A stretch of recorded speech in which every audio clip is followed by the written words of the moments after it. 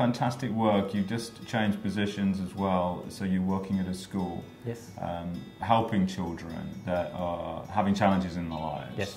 So would you share a little bit about what's happening for you at this school and how it's working? This work I'm doing with a school, it's a school for children with emotional and behavioural challenges in their lives. These children come from broken homes of all variants that you can imagine. With my experience and my understanding of the work I've done with the Pathways Foundation, I know that kids, in particular boys, I suppose, they heal best out in nature, you know. So one of the things we've started doing since I went to this school is taking our kids on bushwalks, and we went for one just on Thursday this week down to a beautiful place in northeast Victoria, Woolshed Falls it's called.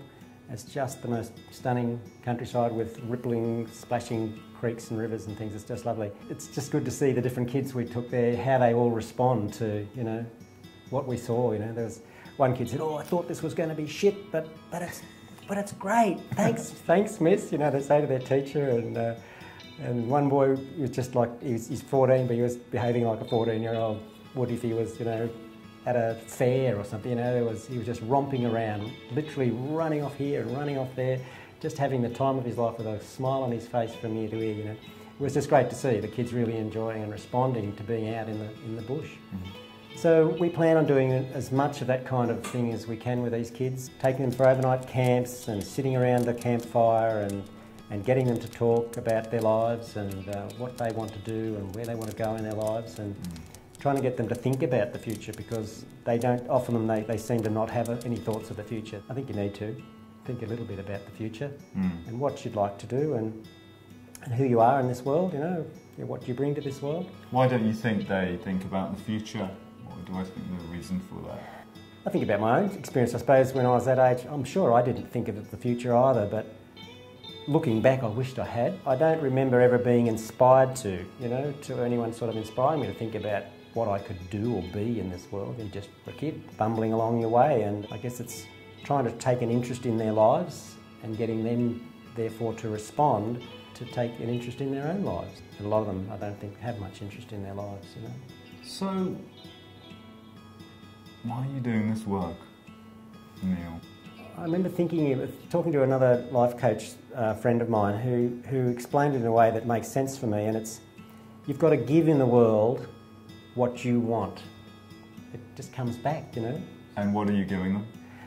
I'm giving them compassion, I guess opportunities to express themselves and be themselves in that natural environment. But out in nature, they do change. There's something different happens when they're out amongst the trees and the sky and the fresh air. What is it? It's that sense of freedom, I suppose. In a physical sense, they can be active, they can run around and jump off rocks, and I guess it's many things. So have you given yourself compassion? Have you given yourself the space to do this? Yes, absolutely.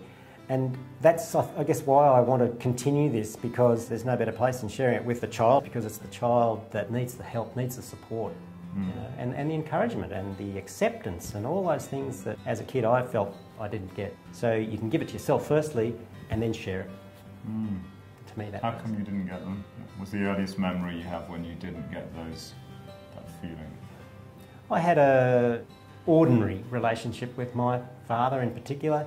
He was a fairly closed man emotionally, and as a child I think you look for your parents' acceptance and their love. Well, I guess I didn't even realise that it wasn't happening until you are an adult and experiences happen in your life where you go, oh, you start to think about what you experienced as a child. Like parts of the jigsaw of life are missing. In a way, I've gone back in my life to put those pieces of the jigsaw back in place so that my life feels like it's the complete picture, not a picture with bits missing. So how many pieces do you have back in place right now, and what bit's missing? I haven't been counting, but I guess you're always fine-tuning that life experience and enhancing it as much as you can to make it a fulfilling and beautiful thing.